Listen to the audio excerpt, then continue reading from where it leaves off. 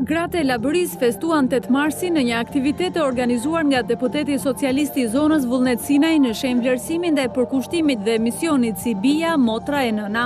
Nisma e deputetit Sinaj ka marrë jetë 2 vjet më parë, ndërsa synimi i saj jo politik, siç thekson ai, është të sjellë një herë ndryshimi për femrat që meritojnë më shumë nga sa u ka dhënë koha dhe ambienti.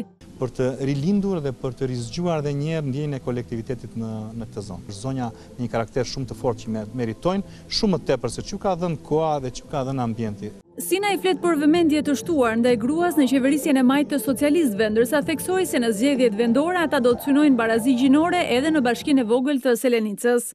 Vajza apo gra me shkollë të lartë me universitet të denja për përfaqësuar veten e tyre dhe zonën ku ato janë. Është një nga objektivat e Partisë Socialiste. Deputeti Sinaj ritheksoi se ai gjithmonë do të jetë në mbështetje të komunitetit që përfaqëson në kuvend.